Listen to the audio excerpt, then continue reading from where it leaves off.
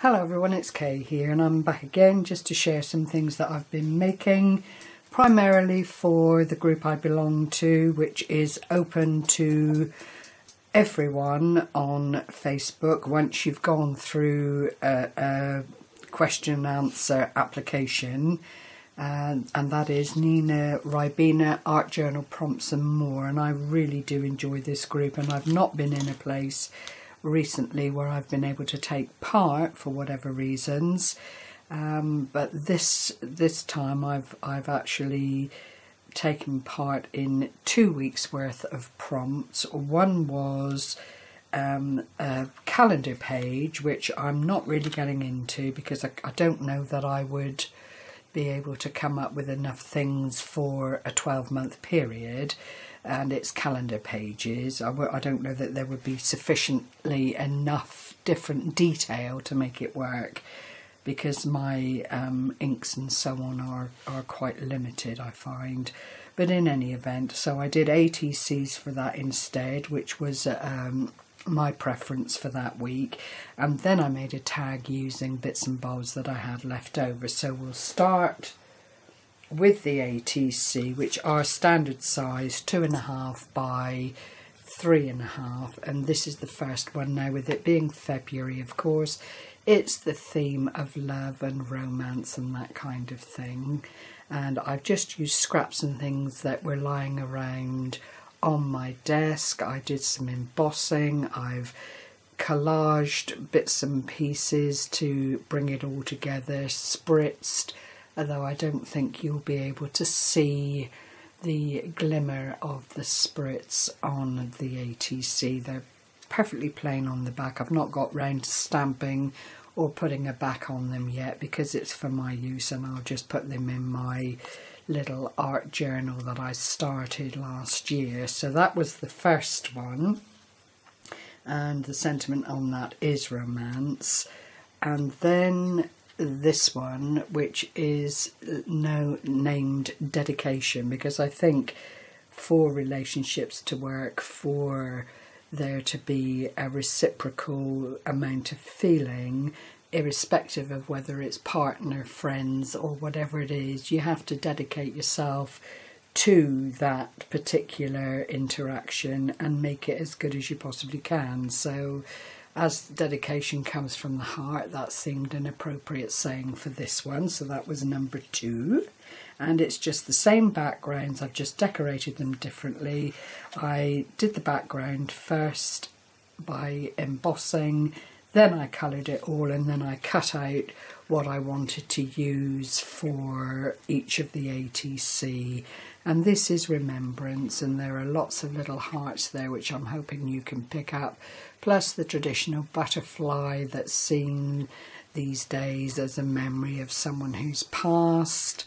And then I'd bought a die and I'd cut a few of these little feathers, and I thought, well, they're lying around, I'll use that as well, and just then used oxide inks and distress inks and spritzes to finish it up. But overall, of the 3, I think, considering it was very much an ad hoc kind of event and I hadn't done any planning about it whatsoever, I just reached for things that were lying around and basically got on with it. I am delighted at how the 3 little A.T.C cards have come out.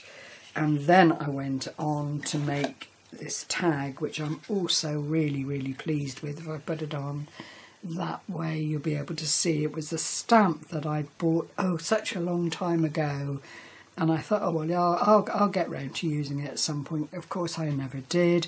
Then I saw some bouquet background that I'd been practicing on for another of Nina's art journal prompts, and thought, yeah, I can use that, and then spritzed and just layered up the tag onto some ordinary craft card, basically to stabilise it and strengthen it because it was on quite flimsy card. Put a little hole punch in the top here and some string just to finish it off, another little bit that was lying around. A little bit of stenciling through, I think it was a Tim Holtz just a kind of spotty kind of background affair, and then just let it all dry the way it wanted to, no spritzing, no nothing, and it's just landed that way because the Stays On ink has actually allowed the spritzing that occurred on the base of the paper there to come up through the stamp, which is rather lovely. So I hope you can see that. It really is a beautiful stamp. I think I might have bought it. I can't remember where now. If I remember, I'll put it on the bottom of this video, but I rather think it's not going to come back to me.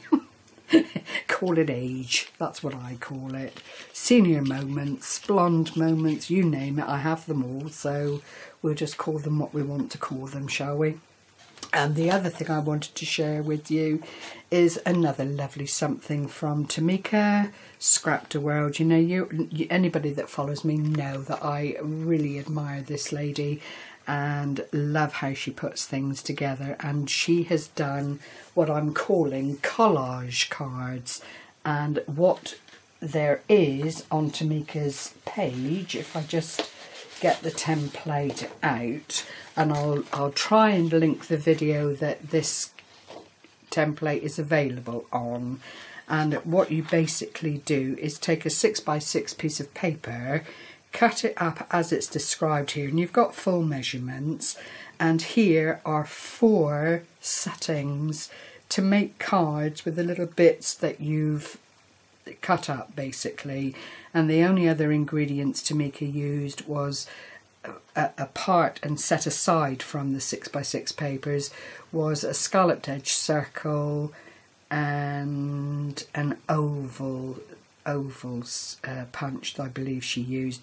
Well, I didn't have quite the right things, and I certainly made a fluff of cutting out the papers. There is a certain way to do it, and I didn't see this first cut here, which then leads to all the lower measurements. This top bit is a little bit easier, but anyway, I got on with it, and then there was a box to go with it, and this is how it came together. Now, I didn't have the stronger of the acetate to put on the window of my box.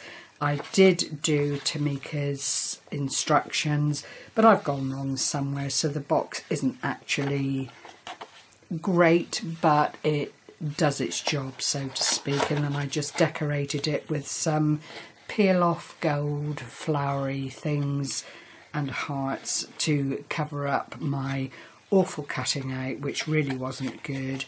And then that's just anchored into the box like so. It's not overly tidy, but as I say, it works, and this is what I've done to my box. It's a bit of a crinkle cut edge here. Don't ask me how I did it. It was just not great measuring on my part, because certainly Tmikas, it wouldn't make mistakes like that. I own it entirely.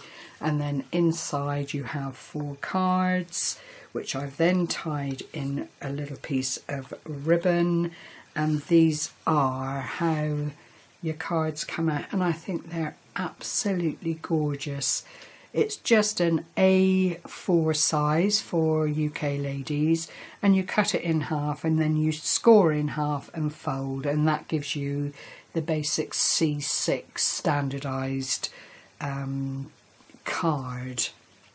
Then you follow the template, or as you get more comfortable with it, you can actually put your own slant on where you want things to go on your card. Now, this is a floral backing, which I'm hoping the camera is picking up. This one is another floral, but it's very much more busy than the first one. And you see this one now is landscape, whereas the first one I showed you is portrait. So that's the two. number 3, which are tiny little flowers. But I can't tell you, you start off, I mean, I started these off thinking, oh my gosh, I don't know about this, but they actually grow on you as you're working with them and all the little pieces, and it is just such a lovely way of using up some scraps, your 6x6 papers if you have an abundance of them, and there's always a little bit left over to simplify a decoration on the inside of the cards. And I have kept it really standard. They don't need, because you've decorated inside, an insert to them, because this little bit of decoration does all you need it to. And it does make such a lovely gift. I'm going to try today to do a better job of the box, I've decided, because I'm not happy with what I've done there at all. But I will certainly go on to make more of these lovely collage cards. It's so relaxing, and as I say, it does allow you to utilise scraps. My scraps are clearly the gold mirror board. This is another piece of decorative paper, but the main is the DSP that I've used here from Anne-Marie Designs, I believe it was, some time ago. But that completes, with the 4 envelopes made on the enveloper, of course, the envelope board, that completes what I've been up to. So I hope you've enjoyed what you've seen, and that perhaps you'll go along to Tmikas' channel, try these collage cards. Collage at the moment seems to be the way forward for mixed media, for tags, for all sorts of things, and it is a lovely way of doing. And thank you for sharing my tag and A.T.C with me. I did enjoy doing all of these little projects. It was huge fun. I'll just widen. Oh, will I widen out? Yes, I will, so that you can see all of them all in their loveliness. And you'll see the pink theme, but it's because it was what I had to hand on the day. So thank you as always for sharing this time with me. I hope you go along and check out the collage cards and the little set that Tmika does, and also check out Nina Ribina's art journals and art journal prompts and more on Facebook. It really is such a lovely group to belong to. Take care everyone, bye bye for now.